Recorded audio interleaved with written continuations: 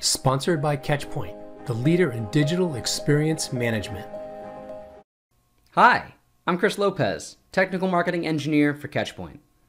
Today, we're going to go over how to monitor split tunnel traffic with Catchpoint. One thing people figured out pretty quickly when we transitioned to a remote workforce was that there are some applications that should not be pushed through the corporate VPN.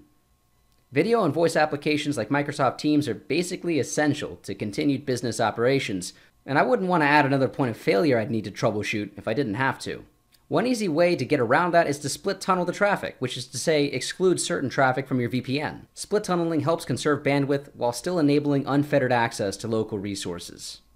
It's a great solution for multiple use cases like people living overseas or people who need access to sensitive data while still having a performance requirement. One issue that comes with this, however, is that when people use endpoint clients and VPNs to define their business perimeter, corporate IT starts to lose visibility. Traffic that's being pushed through an employee split tunnel device is inherently riskier than traffic that is simply going through a VPN. And this doesn't just include visiting forbidden sites, it can mean using less secure networks and security practices as well. But if you have an application that needs to be split tunneled, you'll be able to monitor it through Catchpoint. Thanks to our robust endpoint client and Network Insights module, you'll be able to pull live data from your device and determine whether or not traffic is being pushed through your VPN. This is effective whether you're checking the performance of a video application or making sure people are using the correct protocol when accessing something like financial data. Over the course of this video, we're going to take a look at an endpoint that Catchpoint's monitoring, see what data Catchpoint pulls to provide better endpoint visibility, and then look at an application and determine whether or not it's being split tunneled. Let's hop in. Here, inside of the software, we can see an endpoint currently attached to my Catchpoint client.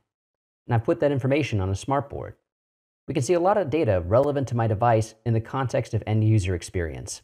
Specifically, we can tell that our device has a decent network and application score, but I'm running into issues on the endpoint side. And here we can interpret endpoint score to mean network and device elements local to the user. Using our Network Insights feature, I can actually analyze my outbound connections.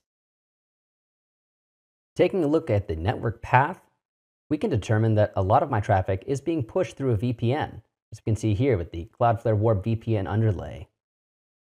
If I dig into Microsoft Teams, however, we can see that it's not passing through the VPN, but instead going out directly to the Teams IP addresses.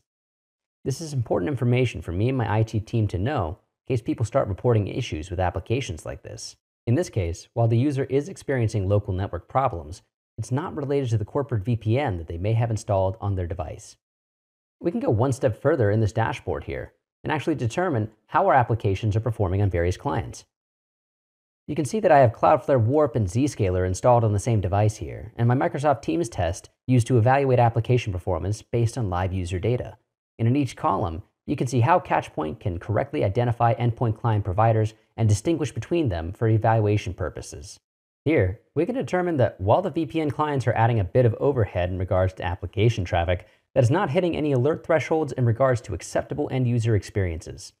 This is the kind of visibility that drastically reduces day-to-day toil while dealing with devices in variable environments and security postures, and helps prevent little issues from turning into major ones. And with that, you now know how to monitor split tunnel traffic with Catchpoint. Thanks for stopping by. I'll see you around.